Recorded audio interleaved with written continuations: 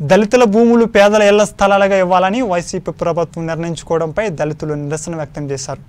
పేదలకు ఇళ్ల స్థలాలు ఇవ్వాలంటే దళితుల భూములే కావాలా అంటూ ప్రభుత్వాన్ని ప్రశ్నించారు. వివరాల్లోకి వెళ్తే తూర్పు గోదావరి జిల్లా రామచంద్రపురం నియోజకవర్గం రామచంద్రపురం మండలం చోడవరం గ్రామంలో ప్రభుత్వ భూమి పదుల సంఖ్యలో మిగిలిన భూమి ఉండగా దళితులు కష్టపడి సాగులోకి తెచ్చిన భూమిని ఇస్తామంటూ ప్రభుత్వ అధికారులు వెంటపడడం ఆశ్చర్యానికి లోన్చేస్తుంది. గ్రామంలో సుమారు 350 మంది దళితులు నివసిస్తున్నారు.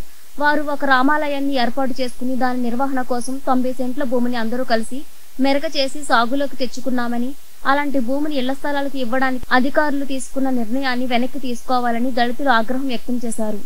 మేము తూర్పుగోదావరి జిల్లా రామచంద్రపురం మండలం చోడవరం గ్రామ నివాసులైన హరిజనులు మాట్లాడుతున్నామండి. ఈరోజు మాకు 1976లో ఈ భూమి మిగులు భూములు గవర్నమెంట్ వారు ఇచ్చి ఉన్నారు.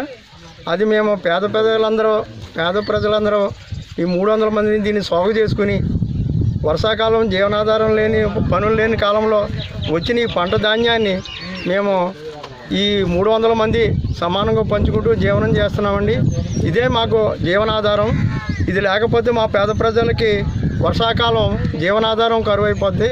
దీనికి గ్రామంలో ప్రత్యామ్నాయం వేరే భూమి చూసి ఈ భూమిని మీ అర్జునమైన 300 గ్రామ ప్రజలకి మాకు మినహాయించి వేరే భూమి చూసి గవర్నమెంట్ వారు ఇళ్ల స్థలాలు ఇవ్వాలని కోరుచున్నాము.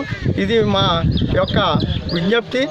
మీరు దయచేసి మా భూమి జోలు రాకుండా ప్రత్యామ్నాయం వేరే భూమిని చూసి ఇళ్ల స్థలాలు ఇప్పించవలసిందిగా కోరుచున్నాం.